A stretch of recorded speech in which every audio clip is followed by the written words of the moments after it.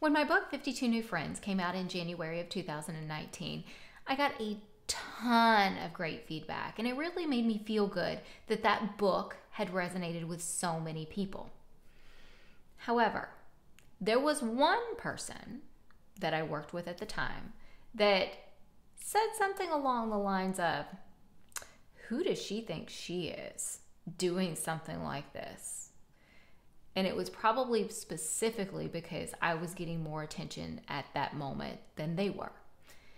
But still, that little comment got back to me, and it really stuck in my craw because it was the one comment that I thought about the most. Even though I'd gotten 1,000 other great comments from wonderful people, it was that one little thing. And I bet you do that too.